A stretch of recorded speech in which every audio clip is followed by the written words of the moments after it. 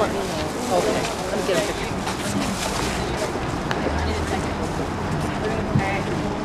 Hi. We're gonna read some quotes from Yuri and Malcolm. Remember that consciousness is power. Consciousness is education and knowledge. Consciousness is becoming aware. It is the perfect vehicle for students. Consciousness raising is pertinent for power, and be sure that power will not be abusively used, but used for building trust and goodwill domestically and internationally. Tomorrow's world is yours to build. Yuri Kochiyama.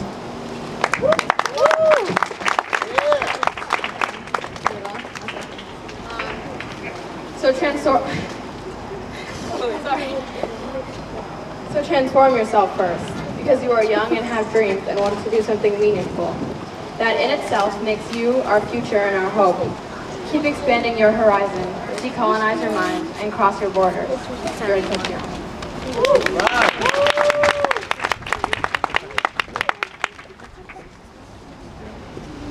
Study history. Learn about yourselves and others. There is more commonality in all our lives than we think. It will help us understand one another. Malcolm X. Education is an important element in the struggle for human rights. It is the means to help our children and our people rediscover their identity and thereby increase their self-respect. Education is our passport to the future, for tomorrow belongs only to the people who prepare for it today. Malcolm X.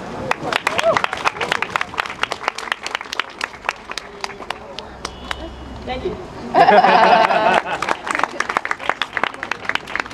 Y'all gonna have to practice keep clapping, because I don't start the next part until y'all really clap like you mean it. Just like we didn't start the next part before unless you was hugging like you mean it. Those were Yuri's great grandkids. I love them so much. Yeah, such amazing souls. All right, so let's call up Jamelia, Rakim, and Mario. Yes.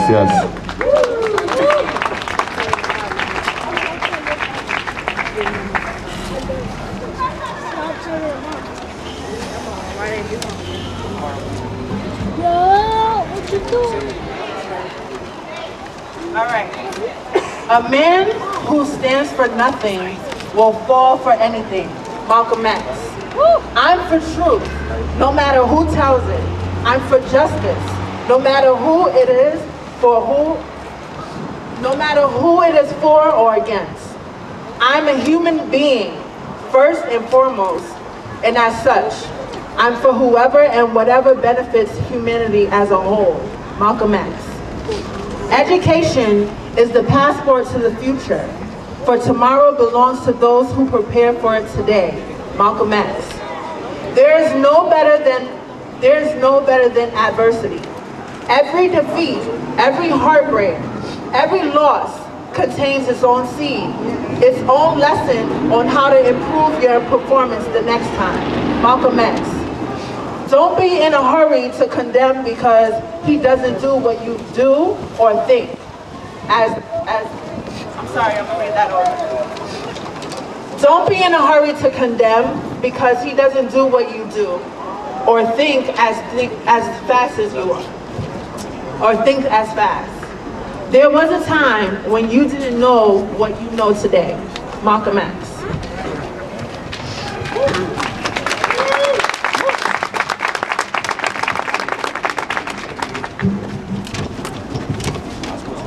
Is think for ourselves. It's good to keep wide open ears and listen to what everybody else has to say. But when you come to make a decision, you have to weigh all of what you've heard on its own and place it where it belongs. And then come to a decision for yourself. You'll never regret it. But if you form the habit of taking what someone else says about a thing without checking it out for yourself, you'll find that other people will have you hating your own friends and loving your enemies. This is one of things that our people are beginning to learn today. That is very important to think out of a situation for yourself. Malcolm X. From 1965, discussion from a young civil rights fighter from Mississippi.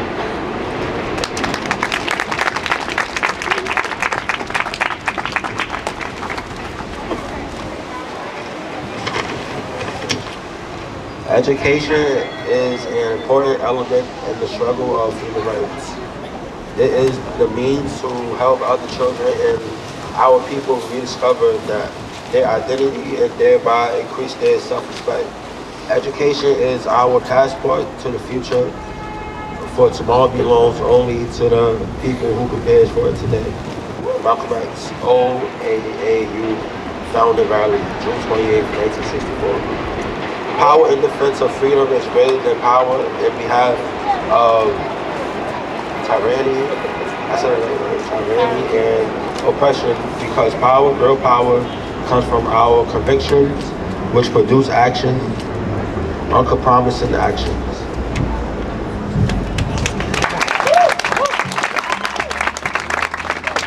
For young people out here, Sean, I see a lot of other people who really helped make this project what it is.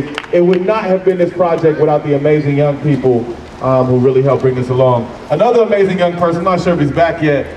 Okay, he ain't back yet. He'll probably come share a word with y'all in the public sharing moment, because we already know. Right now, what we would like to do is give an opportunity for all of our core members to come up together and share a last word. If there's anything people want to share they didn't get to share, feelings about the process and whatnot. We also have a statement from Julian Terrell, who's our one team member who could not be here today due to an unfortunate circumstance, but he did write a little speech for it to do send along, a little statement to send along. So we get all our team members to please come up to the front right quick, like Sean, wherever you at, brother.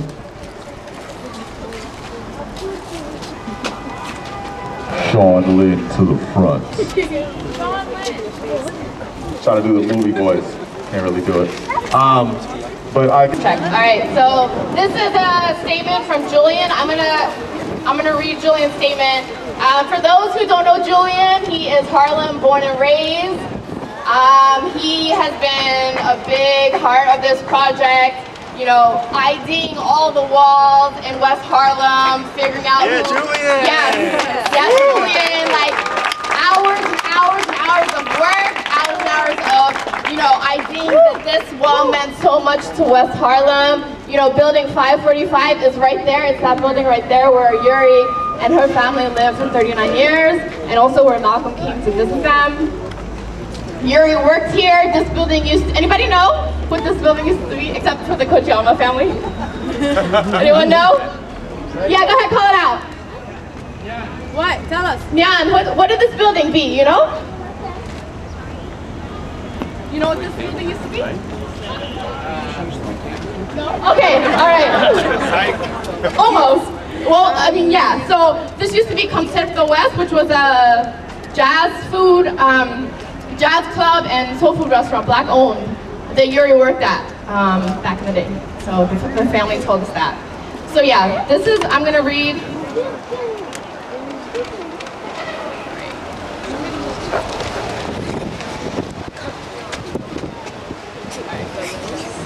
Alright, so this is from Julian, who's with us here. Again, none of this would have been possible without him. So he wanted to say, peace family. I'd like to say thank you to both the Kochiyama and Shabazz family, my comrades on the Mural team, and the community that participated in this project over the past year and a half.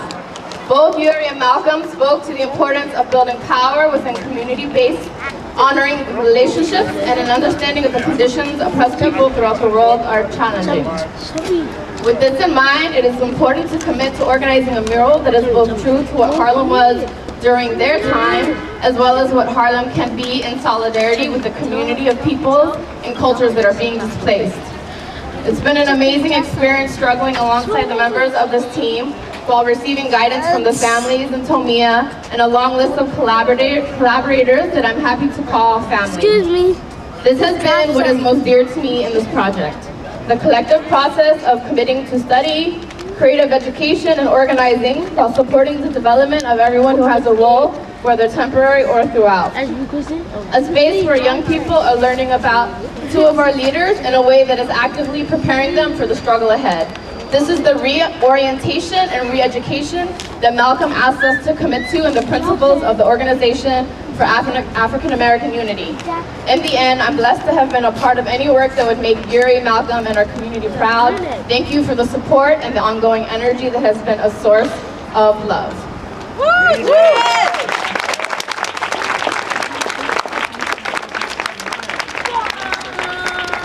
For me personally, I just want to say that transformation was one of the biggest things that inspired me about Yuri and Malcolm. I think there was always so much we were learning about them. As much as we knew, there was so much more we were learning. And I think what Brother Derek said earlier about what's been happening, in our communities, a lot of times targeting our young people, criminalizing our young people, not giving them resources, not giving them a place to play, not giving them a safe block to walk on. So I just think, transformation is something that I hold very dear, and it's what has inspired me, one of the things that's inspired me about Yuri and Malcolm, and I hope that everybody will, take that back into their own neighborhoods and remember that, our young people are our future. So everything we have to do has to think about our young people who are here with us today and the ones that are coming afterwards. So I just want to say one more thing. This was probably mentioned before, but from the bottom of my heart, and I'm sure Lena's, I just wanted to thank every volunteer that came out during this process. As you can see, there's a long list on that wall all the way over to my left. Murals take a lot of work and a lot of hands to get done, and so we appreciate you, whether you did one brush stroke or whether you were on the tip top of the ladder where I didn't want to be. I really appreciate you, and I want to thank just God for an opportunity to use the gift that He's given me to bless this community. Thank you.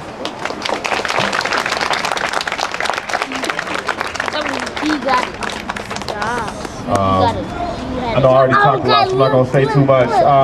It's just really been a blessing to work along with our incredible team. I mean, Lena, Sophia, Christine, Francis, Sean, the Kochiyama family really being involved. It's a major blessing. We were able to have contact with the Shabazz family as well. And we're hoping that Ambassador Atala might be able to call in during this time. Of course, it wasn't able to happen, but she was with us in spirit, as were several of Malcolm's daughters. So it was a major blessing. I also just, this has been a crazy last year and a half, 2 years. We've lost many soldiers in these streets. Not only elders, but also peers on the current day level, like our brother Majesty, who just passed 2 weeks ago. And if you were at the Manhattanville Community Center event, he was the one who read a speech from Malcolm. He read actually the Ballad of the Bullet speech, which couldn't be any more timely. If y'all know that speech, if you haven't read the speech, if you haven't heard it, you can look it up online, please do. It's never more important than in a year like this, when we got two demons running for the right to run Babylon. And that's all I wanted to say. We carry all of our angels with us in whatever format they may be, and know that we're riding on the shoulders of many people today.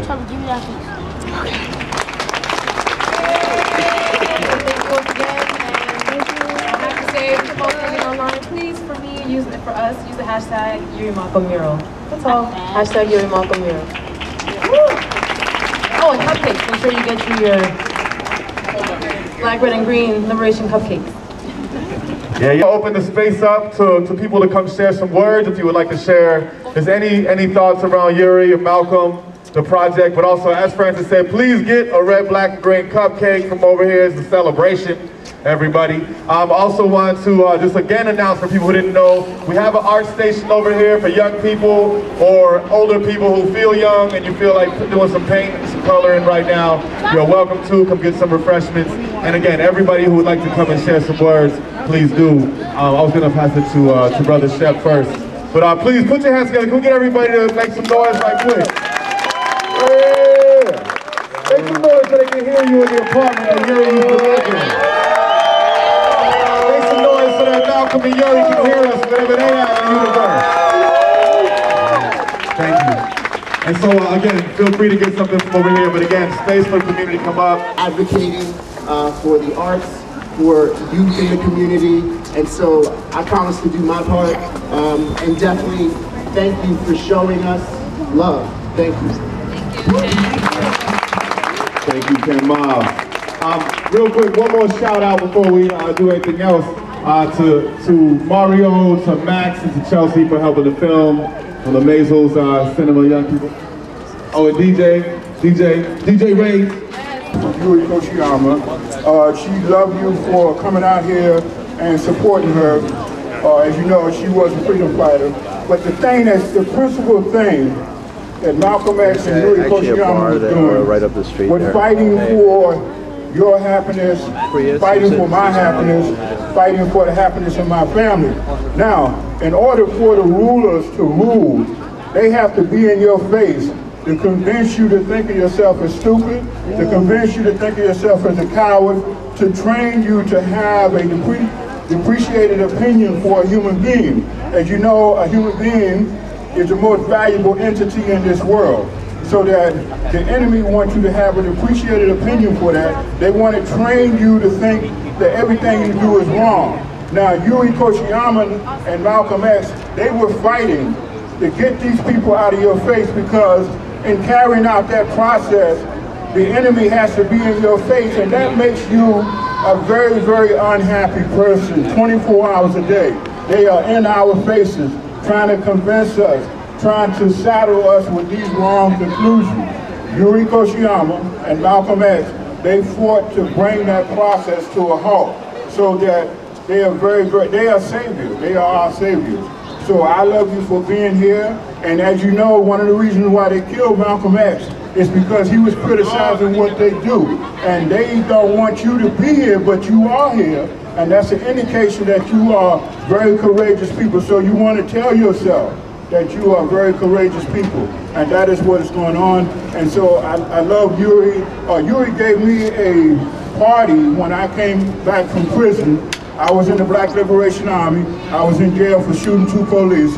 So this is what Yuri was about, fighting against these people. And one last thing, Shepard said I should remind you that if you have not signed on to our email list to get information from you, please do so. The table's over here. Thank you, I love you, I love you, I love you all. Thank you, Brother Tariq. Thank you so much. My name is Azar. I want you to know that I want to share a personal situation that I had with Yuri. She came to my wedding. My wife was half Japanese and half Spanish. So I'm a prankster in a way. So before she walked into the hall, and Calvin Butts, he did the ceremony. So in the hall, I had a huge American flag that was tied up in a knot, I had a huge American flag that was tied up in a knot, hanging from the ceiling, symbolic that our people are in a state of emergency. The second flag, I had a huge Japanese flag with the big sun on it, the same flag that went into Pearl Harbor when they attacked the Empire. And then the third flag I had was red, black, and green, standing for the liberation color. So when Yuri walked in, she says, "Assad, what are you doing?" I says, "Well, you know, we got to show in practice what our thoughts." So when Calvin Butts came in and he seen the American flag tied up in a knot, and I had pictures of Che Guevara on the wall, Fidel Castro, Mao Zedong, he was on the wall. This was the quickest marriage that he officiated this thing. And by the way, Bill, Yuri Kochiyama's husband, he was one of the witnesses to my wedding. But he officiated the ceremony so quick. This is something personal between me and Yuri, to give you an idea of the things that she would do. And he left right away. I told him, no, you can share in the buffet, you can eat and everything. No, he cut out. So I just wanted to share this personal story with you all, to give you an inkling of how Yuri was. And she was a beautiful woman. She was the salt of the earth. And by the way, I want to mention one more thing. When I first ran into her, I'm looking at this Japanese woman. I says, let me ask you something, because I'm very bold and frank, because I want to know where people stand. I want to know their belief system. I says, why do you give one hoot about the struggle of black people in North America? She says, I'm going to tell you something, and I'm not going to say a lot. This is Yuri talking to me. She says, I was in the internment camps during World War II.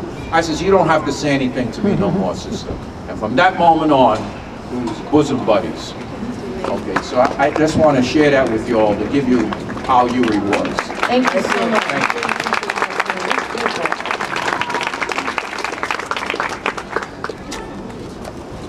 Hello, I'm Riley. I'm with NYC Revolution Club, and I'm a follower of Baba Bakian, who's a revolutionary leader who is alive today and leading a movement for an actual revolution. And I just wanted to let people know a couple things. One is, for people who didn't know, yesterday was the 21st annual National Day of Protest against police brutality, repression, and the criminalization of a generation.